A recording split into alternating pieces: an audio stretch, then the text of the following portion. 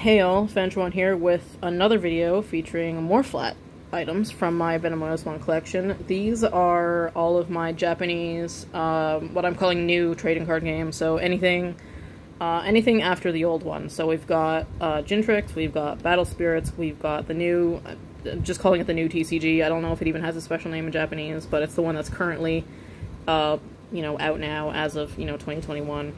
It is out in English as well, but these are just the Japanese cards. And again, I'll just do the same stuff I was doing before, pull one out and talk about it. So this first one is from the Jintrix set. Now these cards were made in conjunction with an online game that you could play as well. You could play them offline as well. I don't actually know how to play the game though. But yeah, this card is what they were calling a queen rare. It's got gold embossed features, I guess. So you can see the fiery effect is gold. And this card art, I believe, was also featured in the Digimon Heroes or Digimon Crusaders. Digimon Crusaders, the Japanese name, mobile game. They use a lot of the Jintrix art in that mobile game. And on the back, it would give you a QR code and or a text code. I don't care if you see the code, it doesn't matter. The website for this game has long since shut down, so sorry. Made in 2011, and it's got a stat chart. I'm guessing that skew is towards attack power, not brain power. Sorry, VenomMyotismon. And you get a cute little headshot and then a little profile. I'm gonna be honest, I can't read the profile. I don't know if it includes any new information or if it's just a copy of what's in the Digimon Analyzer. But yeah, and it does say VenomMyotismon in English and in katakana. And it's got, all the cost, all the things that you would use to play the game. This is from the second set of Digimon Jintrix. There were, I can't remember how many sets there were. I think there was at least 5. They had really weird booster packs. Like, there was like 3 cards per pack. It was like the weirdest shit.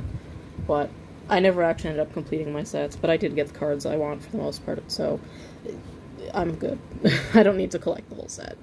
This one is from the Battle Spirits collaboration that was done with Digimon. They released a few sets, actually. This one is from, I think, the adventure-themed one. They did an adventure one, a Tamers one. I think they had an adventure 02 one. Just there were more than one set, is all I can tell you. This art is also pretty awesome, and every single card in this set, like, in general, I think, in Battle Spirits cards, every single one has a holographic effect. This one, I think, is actually a rare, because it's like, that kind of metallic shiny is what I'm gonna call it. The other ones are, like, sparkly shiny. They look like cheap sparkly. And again, this is, I think it says CB02 down there. I think that's short for collaboration booster, too. And Battle Spirits has done collaboration boosters with other franchises as well. I believe they've done one with Ultraman and one with Godzilla, I think. Don't quote me on that, but I think I've seen cards. Like, I follow their account on Twitter, and I have seen those cards from those sets.